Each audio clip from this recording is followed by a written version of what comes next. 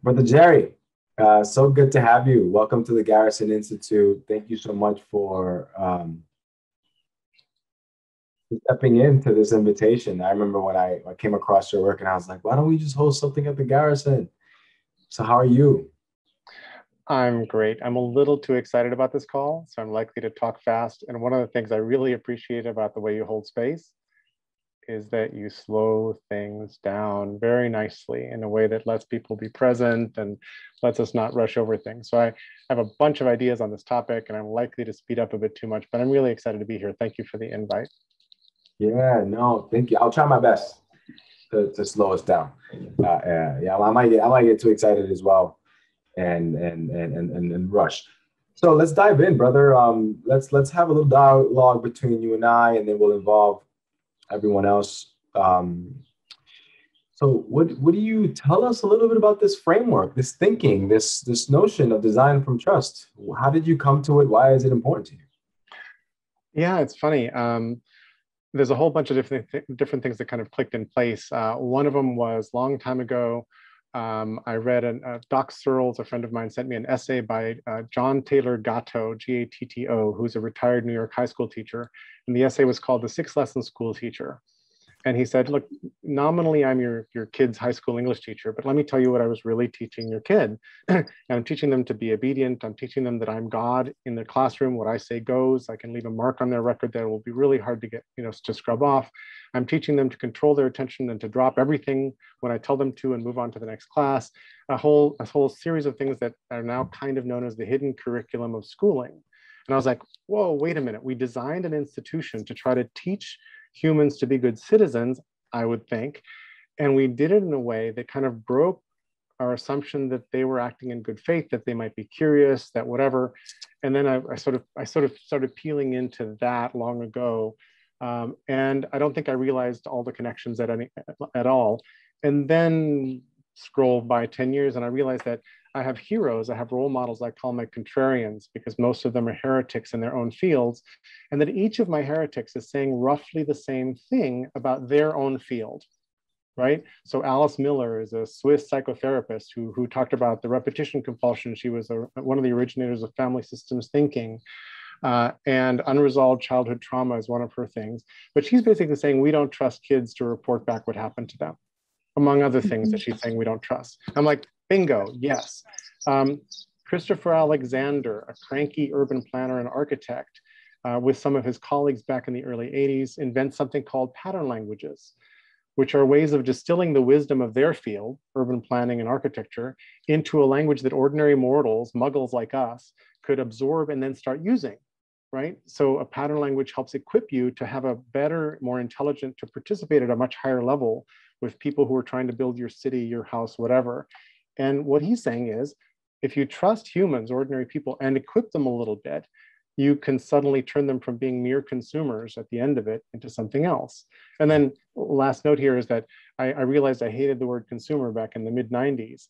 And all of this sort of came together. And I realized that when we treat us as consumers instead of as humans or citizens, we are really lessening us. We are really screwing up the native genius and intelligence that we have. Oh, thank you for that. Let's go a little deeper in terms of mistrust. And I know that a lot of your work is inspired by rethinking this notion of consumer. And it just feels as though what moved me about your work is just how much in this moment, especially in the US, but also globally, there's been a breach of trust. On the one hand, on the consumer level when it comes to technology and the ways in which we're tracked and online, and all of a sudden I have these pants that I actually wanted, but how did this thing know that I wanted these pants? But so I just want to touch on that in terms of the relationship between mistrust, trust, and then consumerism. So some more thoughts on that, and then also knowing that right now we are facing so many different crises that are generating levels of mistrust. And so your thoughts on that as we begin to land design from trust.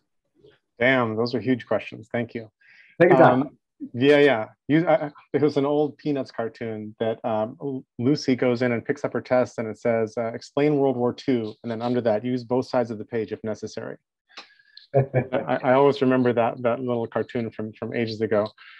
So, have you heard the term the stalker economy? No. So there's stalker economy, there's surveillance capitalism, which is a book that Shoshana Zuboff recently wrote that's gotten some attention. There's a few terms here of things that we have completely normalized. Like we have somehow taken for granted that advertising and the mechanisms of the advertising business are necessary and the only way for companies to sell things and so forth.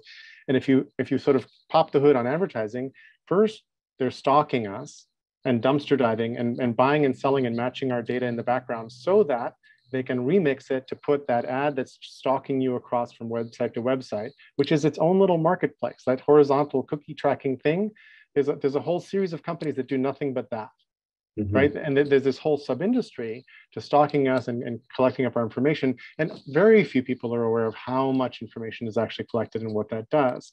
But the part that's remarkable to me is we're just assuming that that's okay and that that's the way it has to be. And Doc Searle is the same guy that sent me that essay long ago. He's now at the head of something called Vendor Relationship Management, or VRM, and also the Customer Commons, where he's trying to reverse this, trying to make it so that we can say, I'm looking to buy a stroller, who would like to make me a good offer?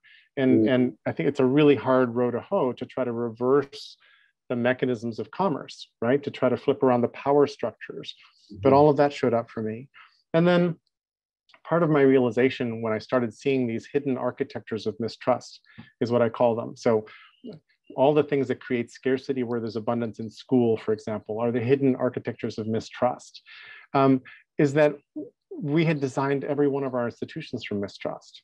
And my own sort of view on this was kind of from a wonky corner of institutional design and how do you design social systems and all that. And when you invited me into this conversation, I suddenly sat with the question of, what does this mean for racism and mistrust across all sorts of other divides? And I had to sit down. I was just like shaken because there's so many different kinds of bias and other sorts of mistrust baked into our systems.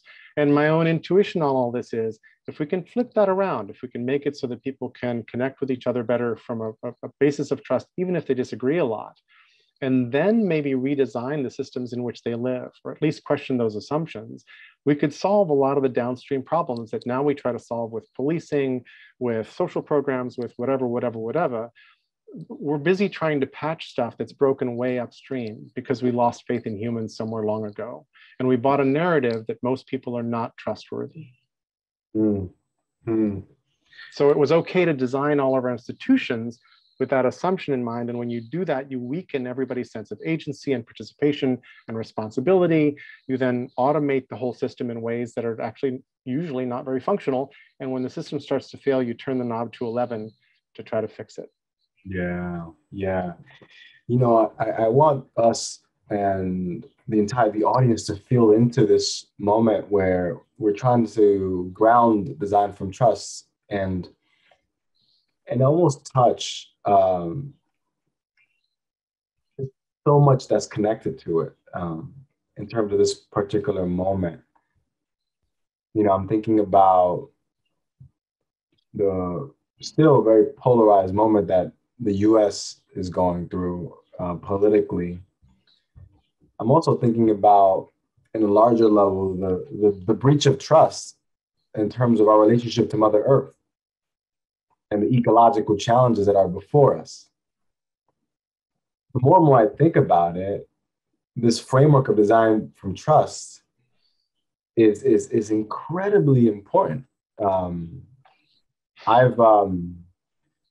I've seen, you know, we're pivoting now towards next week, and next week is significant in the US symbolically because of the collective trauma that unfolded as a byproduct of the death of George Floyd. And so thinking about trust and the breach of trust and the tensions between police and communities, and the last year feels like there's been a reckoning in the country. And what I want to kind of invite you to kind of reflect on It's primarily how do you think design from trust as a methodology could enable communities to create maybe social structures that would enable generative relationships? Love that. So the Wikipedia is one of my favorite examples of how to explain design from trust, because almost everybody's touched it by now. And most people have had that moment where like the light bulb went off and they realized how the Wikipedia works, which is that any idiot on earth can change any page on the Wikipedia and hit save and it'll be changed. The saving factor is that there's lots of people keeping eyes on the changes, and when something is wrong, they just hit revert. And it's easier to fix a problem than it is to go vandalize the Wikipedia. And weirdly, it turns out that on the whole, that seems to work. But the Wikipedia didn't start as the Wikipedia. The Wikipedia started when Jimmy Wales hired Larry Sanger, and they started the Newpedia project, because Jimmy had made some money trading commodities in Chicago and wanted to create a free encyclopedia for the world. So they contracted with 80 experts, divided up all the topics, English, mathematics, geography. And after a couple of years, they had like 20 finished entries because they had a 7-layer editorial process. And in the middle, somebody explained to them what a wiki was. And wikis are designed from trust, because wikis allow, it's a communal website building process. And so Jimmy went to his experts and he said, so don't worry about it. Your jobs are still good, but I put this Wikipedia thing over there. We're going to go experiment with it. And then the rest is history. There's this hockey stick, it just takes off. And I tell that story because when you start with an assumption of good intent and you try to actively design from trust, you build a different system. It's not that you bolted design thinking on the old system and you improved. It's like, my critique of design thinking is, if I asked you to design a better bell in the schoolroom, you might change it and make Beethoven's Ninth Symphony play every hour on the hour. But the problem is that there's a bell ringing every hour telling you to drop everything, stop your focus, and move on. And so trying to fix the local little thing, I think, is sort of a fruitless effort. It can pay off. There's good things that can come out of it. And I like design thinking, but it has no moral compass. It's not trying to figure out what's broken with the systems around you. And then how do we address that in some way? And sometimes you have to hack the systems around you. Sometimes you have to use some of the bad aspect. There's people using corporate personhood to win rights for nature and for great apes and for rivers to be represented in legislative process. That's awesome. And I hate corporate personhood.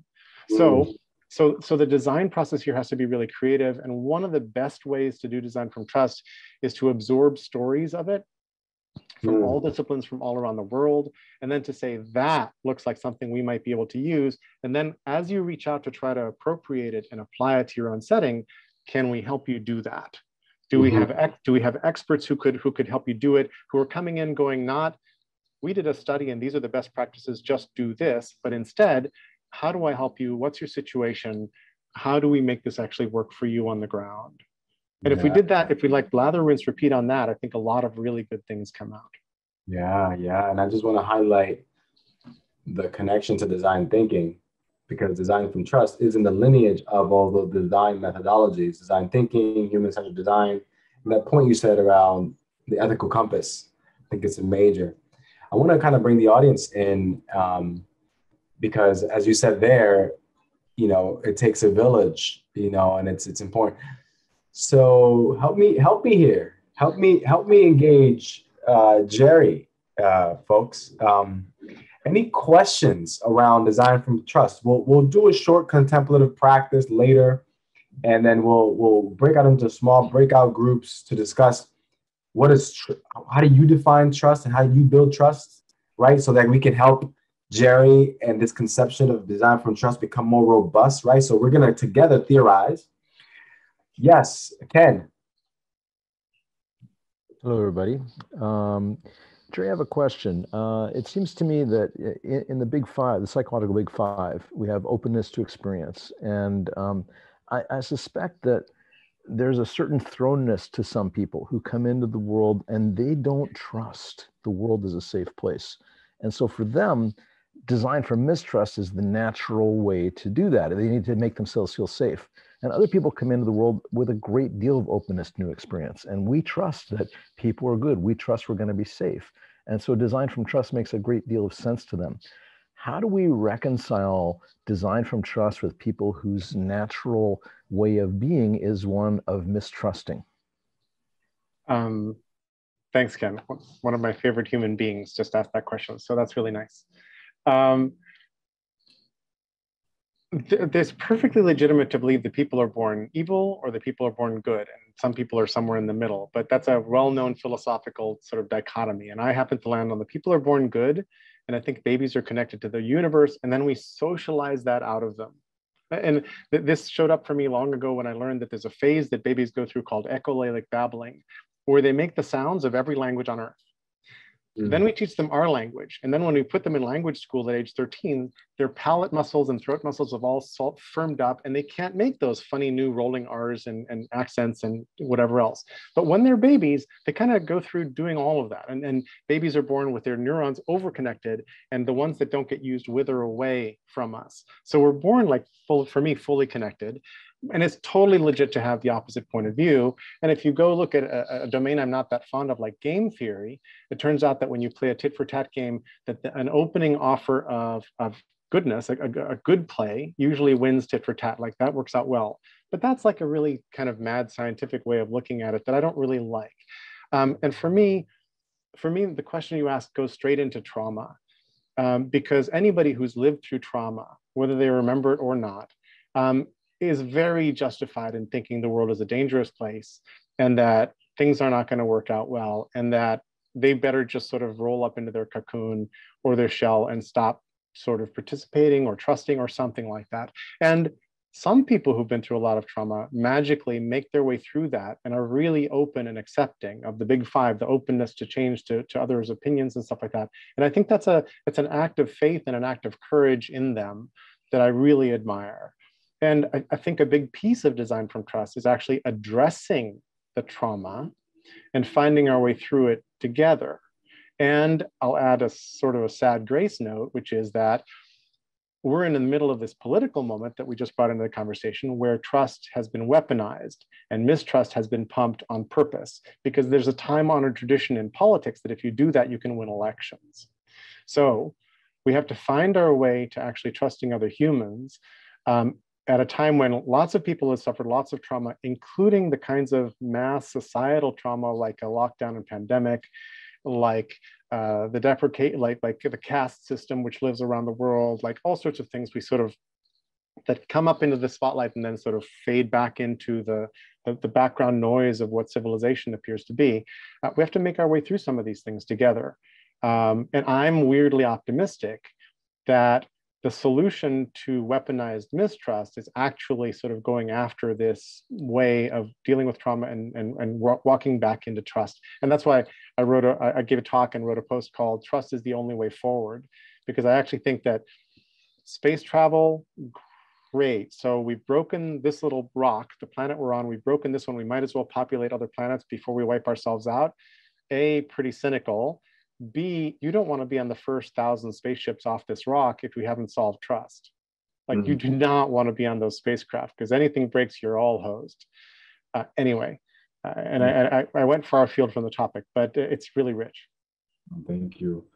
So I met Fukuyama once long ago because he gave a lunch talk at PC Forum, probably 1995 or something like that. And he had just, I think, published Trust. And I tried to start reading it, and I will confess that I bonked at the point where he was making generalized statements about high trust and low trust societies in ways that just weren't mapping to my head. But I agree with everything else you just said about how central trust is to business, to life, to society. Like, it's crucial. It's like it underpins so many things. And it shows up in the room the minute you get more than one human in a room. Like there's, trust is an important topic really fast when you're doing something very minor, and certainly when you're doing really important things. And then Fukuyama also wrote The End of History and The Last Man, which has kind of been debunked. Bad idea. He was like, oh, this neoliberal sort of agenda that we're in right now is we don't need to perfect democracy and capitalism anymore. This is the one. And he was like really wrong on that. So he's sort of up and down in my list of philosophers I love. Kind of lower on the list. But the idea of what countries to follow is super interesting, because I have a list in my brain, in a mind map that I've been feeding for 23 years. I have a list of examples of design from trust. and it's international, and it includes things like in Scandinavia back in the 30s, 40s, I think, maybe earlier, they had a system of schools called folkschools or Volksskolen, which a fifth or a third of the population went to and went through, and which taught them citizenship and mutual responsibility and respect for, and possibly one of the reasons why Northern European social democracies are among the happiest government systems on earth is owed to that a whole bunch of the population actually went to a different kind of school that focused on that. And that might be one sort of thing. But then if you go around the world, you can find design from trust in participatory budgeting in Brazil and in different kinds of open process in Montreal and Vancouver. And there's example after example everywhere. And then there are a few countries like Estonia, which won its independence back from the Soviet bloc. And then they were like, well, we kind of got nothing. Let's go electronic. So they made everything paperless and openly available. Like you can go look at all the records and all the documents. And so how Estonia then developed a digital version of administration and democracy is a really nice model for maybe how to move forward. And you could go to Norway and look at what they've done to jails. They're closing down almost all their jails because they have a completely different idea about what to do about crime and criminals. So there's examples, I think, beautiful examples of design from trust everywhere across the earth. Things broke, we lost faith in humans, and then we handed the world over to white men to design all of our institutions. And we excluded everybody else from the design positions and from the positions of power. And it's sort of like the white hegemony ran the table and managed to design everything to exclude everybody pretty much systematically, and is busy trying to keep that going now. Look at all the voter suppression acts that are being passed in states in the US as a result of the mess of the election, which was a great and solid election, but hey. So I think there's a whole lot of that. Here's an unorthodox answer to your question, which is, I have a possibly outlier belief that it's not that we were like sort of dumb before and we've gotten smarter over time and civilization has gotten better and better. But I believe that 40,000 years ago, we were really smart. And those of us who had survived all around the world had hard-won wisdom, which we passed down through ritual and storytelling and songlines and everything else. And most of us at that point understood how to live on the land as landscape and take care of the landscape instead of dividing it up into little individual plots and having ownership. And we understood how to live together on this land. And there were conflicts, but mostly we kind of sorted a lot of that out. And you can find a lot of that if you go back into indigenous practices and sort of peek under the hood there. And it's like, oh, wow, this is like a great way to set up a society and live. Then we destroyed that. We went systematically around the earth in the colonial era, which is why decolonizing is such a nightmarishly complicated thing to do. And we systematically went about trying to stamp out all those things, calling them heresies and saying, nope, nope, nope, you have to believe this other set of things, which were actually dysfunctional. And so we're trying to hit undo on that stack of things, right? Which are instantiated in the other institutions, like if you have a social democracy or a parliamentary democracy or a monarchy or this, they're instantiated in all those different kinds of systems. And the good news is that now information travels at zero cost at the speed of light, and people are sharing great ideas, and there's bubbling pots of really beautiful sets of ideas of how to fix this all over the world. And part of what my Open Global Mind group is trying to do is, can we get our arms around them? Can we make them more accessible? Can we explain them better so that more people go, I'll have what they're having? And how do we sort of propagate that more widely? So sorry for the wide sort of coursing answer, but I think your question's right on. Work from home has really been dramatic in the sense of like, how do we trust employees? And some employers have gone so far as key logging and other sorts of things to make, and tracking whether somebody's face was present in their Zoom frame or whatever they were using, and all just to guarantee that they were doing the work, right? And there's a whole bunch of things like workplace democracy and other things that are movements to try to figure out about how do you trust your employees? And my favorite example of trusting your employees is a guy named Ricardo Semler from Brazil, who inherited his dad's company called Semco. His dad was a type A, type X, normal sort of manager who had built this sort of business to business, we solve thorny problems business. And then, and Semler just wanted to surf and play in his rock band until his dad got sick and died young. And so Semler comes in and changes everything slowly over time, to the point where all their books were open. Employees set their salaries and bonuses, but they also had open books, which meant they knew that if they drained the company of whatever they needed to invest in the company next quarter, that would all be gone, right? And they would kill the company. So there were lots of layers of trust.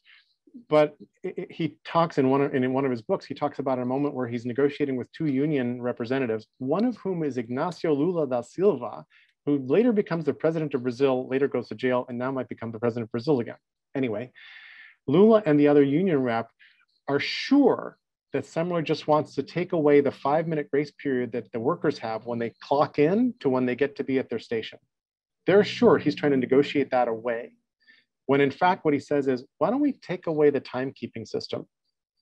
I just want to know the work got done. You sort out how it gets done. Let's take away the punch in, punch out time clocks.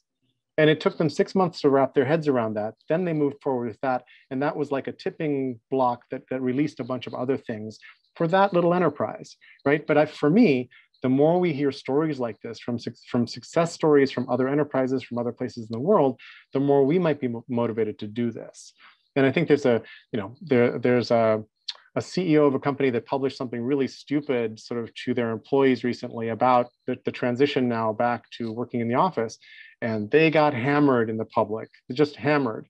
And that's interesting. I don't like people being hammered. I'd rather we actually open that up and unpack it into a thoughtful conversation that lets us all make better decisions. The public vendetta, vindictiveness that's out there right now, I do not like at all. For me, when somebody does something wrong, and you brought up bad actors as well, which is its own huge topic, the best thing to do is to mainstream them back in, solving or correcting for whatever got them to do the wrong acts. The worst thing is keep cutting people out of the herd so that finally there's like 3 of you in the room because everybody did something wrong. You know, we don't want society like that. And one of my problems with the systems that are designed for mistrust is that they're designed around the bad actors first. We try to eliminate the bad actors from doing bad things in the institution's design instead of dealing with the bad actors last and very creatively. What can we, like, if you've, in the early days of Wikipedia, if you did something bad to Wikipedia, you might get a personal note from another Wikipedian saying, hey, what's up? Usually we do this. This is how we usually do this instead of what you did. And it's an invitation to come in and be a curator of this thing instead of vandalizing. And very often what people really want is to be heard. We're in a crisis of not listening to each other. And so sometimes what people really want is to be heard with respect and to be treated with dignity. And that little set of gestures opens up tremendous doors. So sorry, every question has opened like these little advent calendar kind of windows where I'm like, that is a huge and wonderful topic. So thank you for the really generative conversation. I want to give everybody an opportunity to reflect for a moment. And I think that where we're heading is pretty positive. I'm weirdly optimistic, despite the very strange moment that we're in worldwide. I'm weirdly optimistic because I see that we're beginning to figure out how to ask these questions and have these conversations. I remember a long time ago opening the New York Times Magazine, and they had an article about kids born with multiple families of multiple origins. And the top across like a 6-page spread article, the top was, I think, 2 deep thumbnail photos of kids, and under each kid, it had like Cuban, Nigerian, Swedish, Japanese, whatever, like the birth origins of each child. It was the most beautiful thing. I've been looking for it since because I'd like to like be able to absorb it. It was just this thing of enormous human beauty. I'm like, why can't we see that as beauty? But then back to your question, Cecilia, I'm really interested in people's family of origin stories and like the hardships they went through, which my family never told me. Like one of the few bad things both my mother's and father's sides of the family did was keep from me the hardships that they had had in getting to where they were. My mom was born in Berlin in 1934. They escaped in 39. I didn't know that. A bunch of other stuff sort of came out. And it's like, how do we appropriately have these conversations so that they don't trigger and they're very respectful, but we understand better. And this takes vulnerability on the part of people who may not want to be vulnerable and may have no good reason to make themselves vulnerable and who've always been asked to make themselves vulnerable in situations like that. So it's unfair, right? But I think learning how to have those conversations is really crucial here. Jerry, as folks trickle back in, What's still present for you in regards to those robust reflections and comments? I love the depth of the conversation here. I'm learning a lot just listening to and reading comments and replying to the comments, and realizing sort of how broad and deep the topic is. I mean, it's funny, trust is one of those words, it's like democracy or capitalism or whatever, that we think we understand until we start talking about it. Mm-hmm. And then we realize that it's like an onion inside of a shallot surrounded by a turkey and a duck or something. It's like a turdunion. Ooh, that doesn't sound good. Do not eat the turdunion. It sounds really deadly. It gives you gas and it tastes bad. But also how important these issues are and how central they are to a lot of our efforts. Like whatever project each of you is on, whatever quest each of you is on, if trust were ratcheted up 40% all of a sudden, could you get your task done better? Very likely, yes. If we could sort of melt the distrust that's been fomented out in the world, could we solve some problems together as humans? Probably yes. and then maybe also, I'm asking lots of questions all the time about, okay, so what does a trust first attitude look like in the world? How do you? Because I'm not promoting naive trust, and the whole question of bad actors. I do this often in speeches. I have a section where I say, everybody knows there's bad actors. And I show a photo of Michael Hasselhoff from Knight Rider back in the day, who is a bad actor. And it usually gets a chuckle in the room. But how we deal with bad actors is hugely important. And we have it ass backwards right now. Right now, we're cutting people out of the herd and salting the ground they stood on and making sure they never have a job, and social media vigilantism and all of that. It would be interesting to have like a truth and reconciliation process for people who did something bad and figure out how to solve properly what happened. I'm a fan of restorative justice, but I ran into a woman who's invented something. I'm forgetting what she calls it, but it's sort of bigger than restorative justice, and I'll find it. It's integrative justice, I think. And her process looks up at the system. Because restorative justice versus retributive justice is a great thing. It's like, let's not just try to take a pound of flesh, let's fix the situation here on the ground. Her approach was, let's look up into the system and see if we can't affect the system forces that cause this thing to happen, whether that's poverty or over-policing or who knows what else was happening, which I really love. And all too often I find myself scratching at system-wide issues that feel too big to handle or too big to change. And yet I've seen really interesting changes in my lifetime of points of view, of attitudes. I mean, I'm old enough to have witnessed the Reagan Revolution and to watch how government went from being a sometimes helpful entity to being the enemy. And the 9 scariest words anybody's ever said is, I'm from the government and I'm here to help, to quote Reagan directly.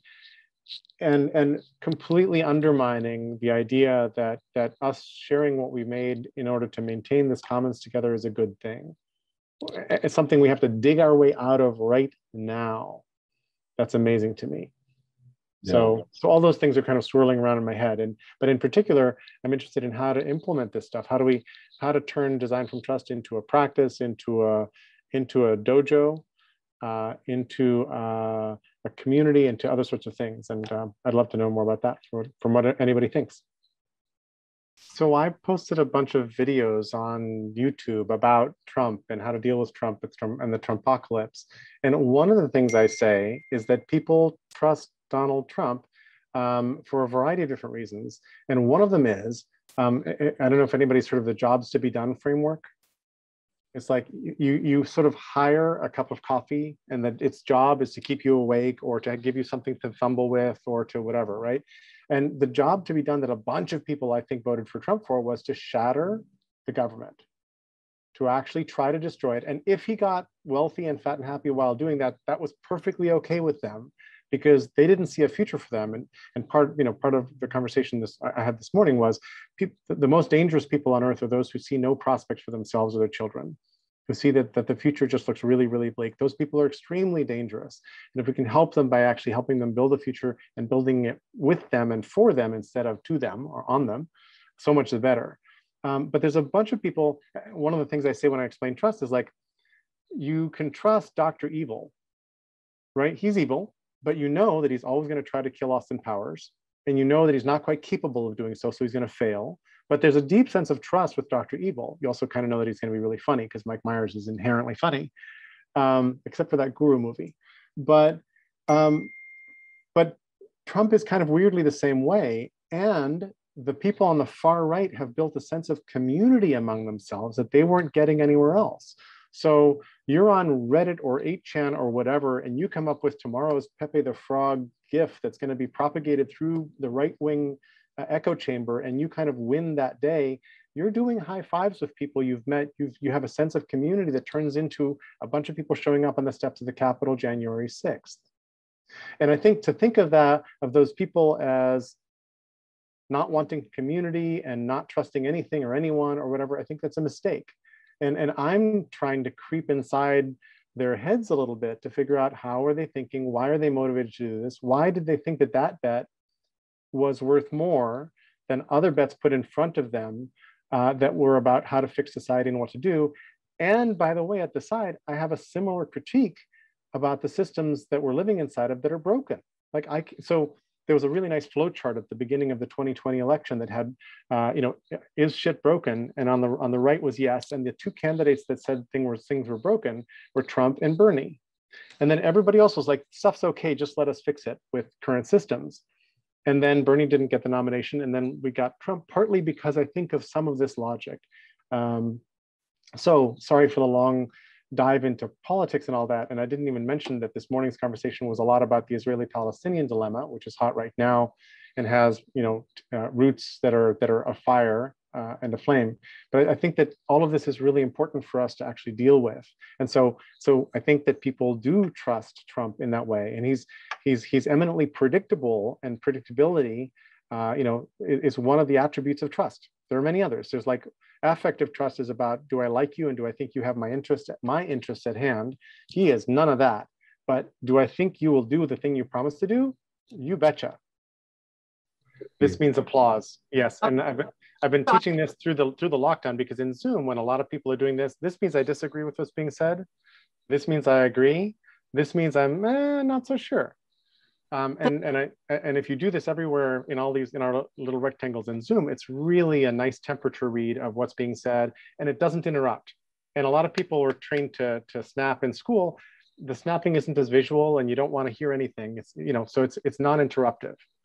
Thank you for the explanation. Thanks. You'll see me doing this a lot, and it's not because I have like a reflex problem. We want to definitely have so Sheila, we'll circle back to you. Let's just have Jerry share his brain. You'll see. Cool. He has something cool to share. Sounds great. And Ken reminded me that we've been talking a lot about listening and respect and all that. And there's a hero of mine, one of my role models, is a Black musician named Daryl Davis. And some of you may have watched this TED Talk or whatever else. Daryl has a garage full of KKK robes, because many, many years ago, he was in a bar playing sort of honky-tonk piano, and a white guy came up to him and said, "Hey, I'd never heard anybody play Jerry Lee Lewis like that." And they started a conversation, and it turns out that the guy he sort of slightly became friends with was a KKK wizard. And over time, over more than a year, they invited themselves to each other's houses. And then over like 3 or 4 years, the guy retired out and gave him his robe.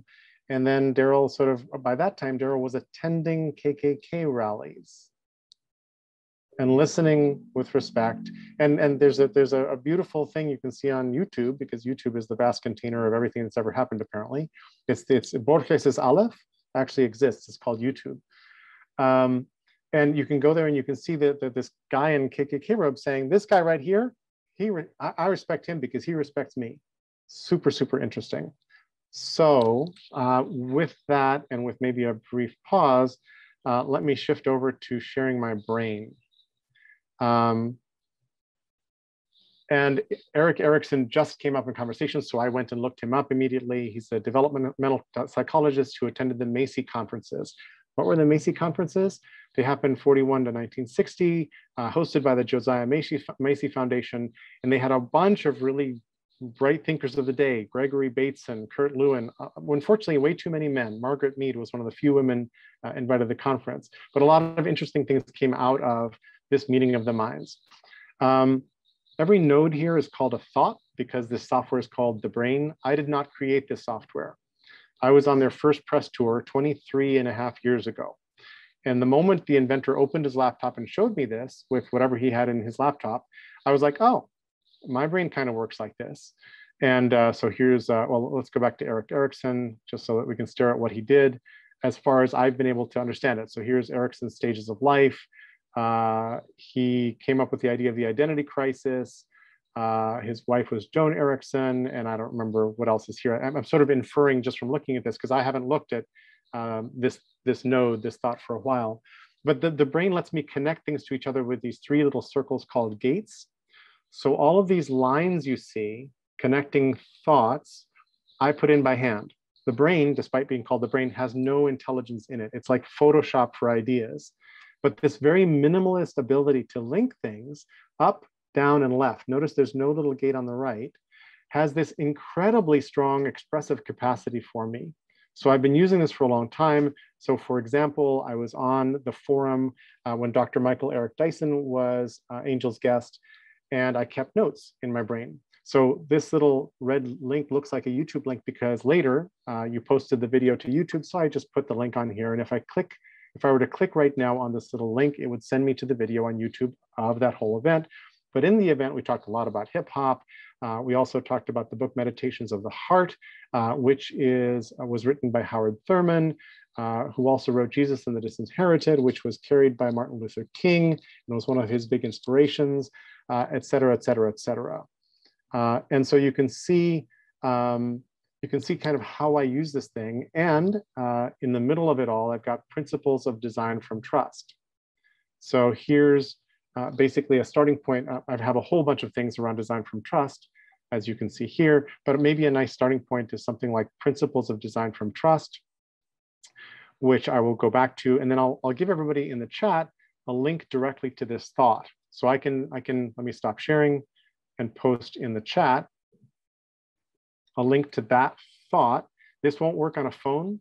It's ugly on a phone, but if you're on your laptop or iPad or whatever, if you tap on that link, it should take you into my brain, which might take a minute to actually ping the server and get information back, but you should be able to see what I was just showing you and then navigate it by yourself anywhere you want at any time you want. So I've been curating this mind map for 23 years, and other people using the brain create new brain files all the time. The file I'm showing you right now and sharing with you is the same file that I started 23.5 years ago. I've only ever created one data file with this software. So Joachim is in this mind map. Angel's been in it for a while now. Ken Homer, you can learn a lot about him. I kept out of it the time he and I spent together at Sing Sing, but that's okay. That doesn't need to see the light of day.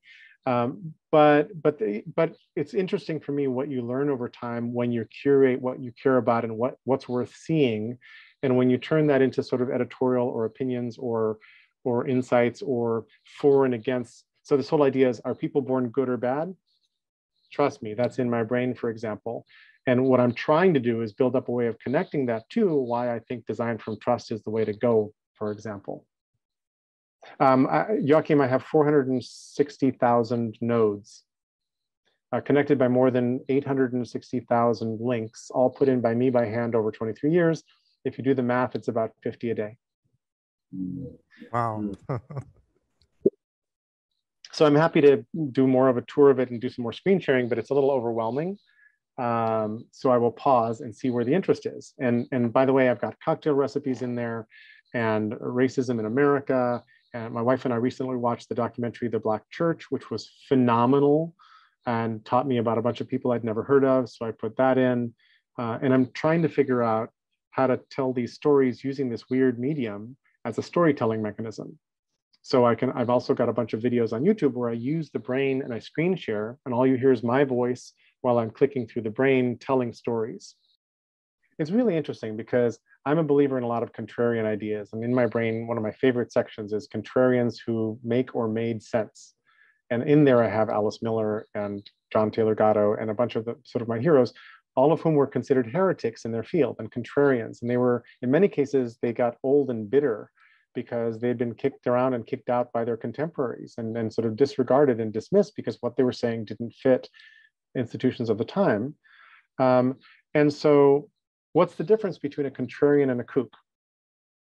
And somebody who's got like a crazy idea that if we followed it would take us like, would break civilization or something like that. And how do you treat somebody who has a kooky idea with respect to figure out where did that come from and how does that work? It's sort of the like trust the people you can't trust kind of thing. How do you still enter that conversation and figure out where it goes, how to tip that person back toward rationality, or whether you need to loosen up some of your beliefs because what they're saying is just too hard for you to understand.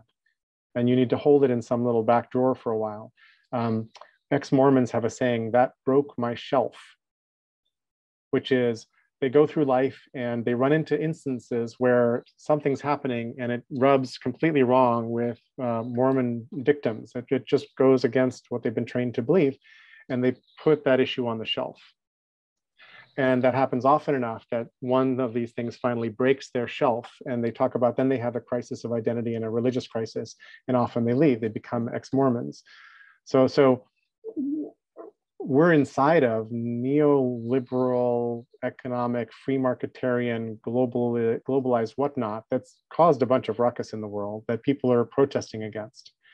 And large international treaties made it so that people don't have the rights to fight back in many cases and are being squeezed even further. All of this has to do with trust and with institutional design. And so the question is, how do we come back into these conversations when the people in power realize that by undermining these conversations, they can in fact continue to be in power and continue to support these institutions.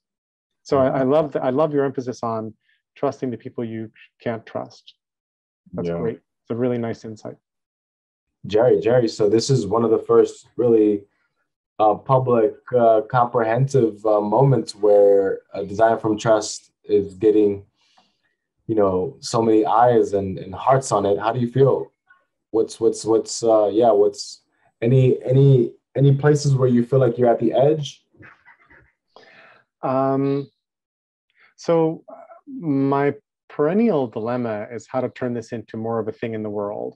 And by which I don't mean, how do I trademark it and own it? How do I foist it on everybody? But by which I mean, how do I make it easier for people to take this point of view and implement it in whatever ways that means in their lives, right? And so I'm actually hoping to host a conversation in a month around people who have been approaching me because they heard me say something about Design from Trust a decade ago or more recently, and they're like, there's something there. How do we turn it into something?